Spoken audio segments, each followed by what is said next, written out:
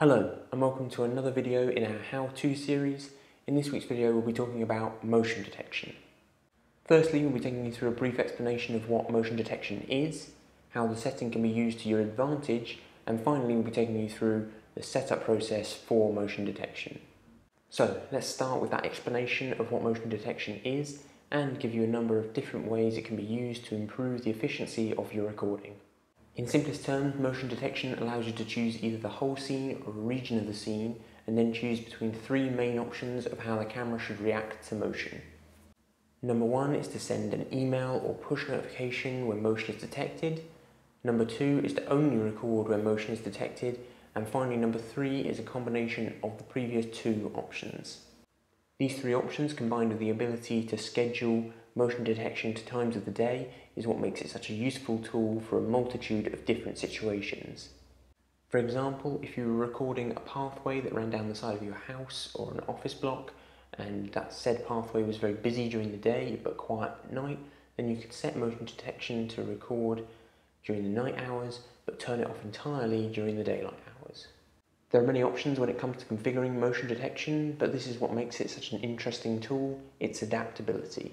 Because when your requirements change, it's very easy to change the detection setup. For example, you could set more periods of detection if you were going on holiday and wanted more push notifications to keep you informed. Now that's out of the way, we can get to the main part of this video, a step-by-step guide of how to set up basic motion detection using a web browser. First off, before we start, you're going to have to make sure you've done these two things.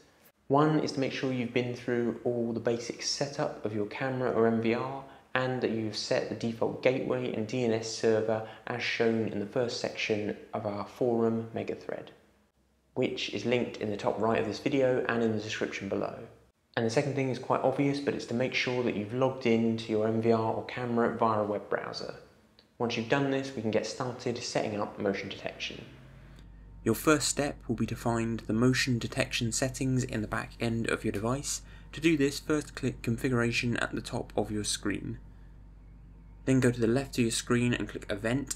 A drop down will appear below. Click Basic Event from this drop down and then click the Motion tab at the top of the page when it opens. Once you've done this, the first thing you should see is the red grid over a live view from your camera. Now, if you're setting up the motion detection via an MVR, you will first have to choose the camera you will be setting up from the drop down box at the top of the page. Next, make sure the Enable Motion Detection box is ticked, and then tick the Dynamic Analysis for Motion box if you want green boxes to appear on your live view when motion is detected to help you configure which parts of the scene are best for motion detection. After you've ticked these boxes, we move to the red grid, which automatically will be set to cover the whole scene. Now you can leave it like this, but if your scene is quite busy, then the software will keep being triggered and you might as well just leave it recording continuously. So instead we're going to just choose a small area. To do this, simply click Clear All and then click Draw Area to start drawing the area you want motion detected in, and once you've finished drawing, just click Stop Drawing to finish.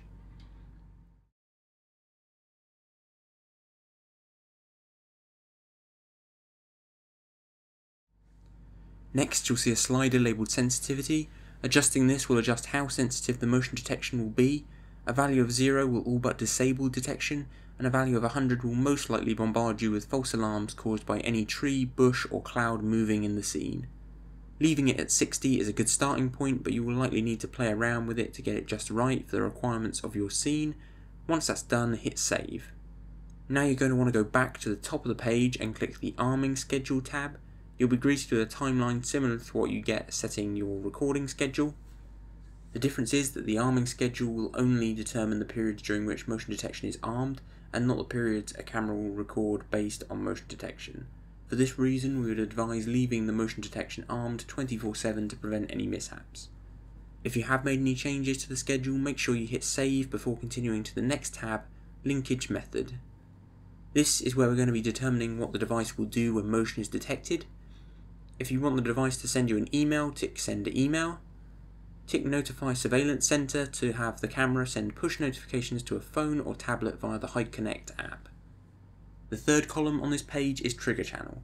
This allows you to select the channel on the MVR that will record when motion is detected by the camera you're configuring. If you have lots of cameras on your MVR, make sure you know the channel of the camera you've been configuring with, otherwise you'll apply the motion detection to a different camera. In my case, I'm configuring channel 2, so I tick D2 and hit save. We're almost finished with motion detection. All that's left to do is set the recording schedule. To do this, go to Storage in the left menu, then click Storage Settings in the drop-down, then go to Record Schedule and click the drop-down to select the camera. On the timeline, draw motion detection periods during the times you wish for the camera to only record when motion is detected. Motion detection is color-coded to green, and motion detection would need to be also armed, as shown previously, during these periods to successfully record.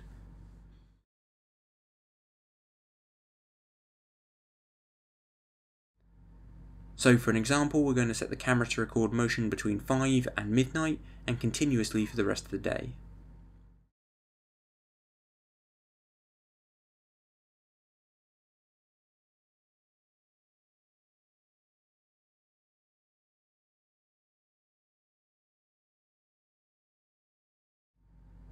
Once you've finished planning your schedule, all you have to do is click Save and then click the Playback tab at the top to verify that the camera is actually recording.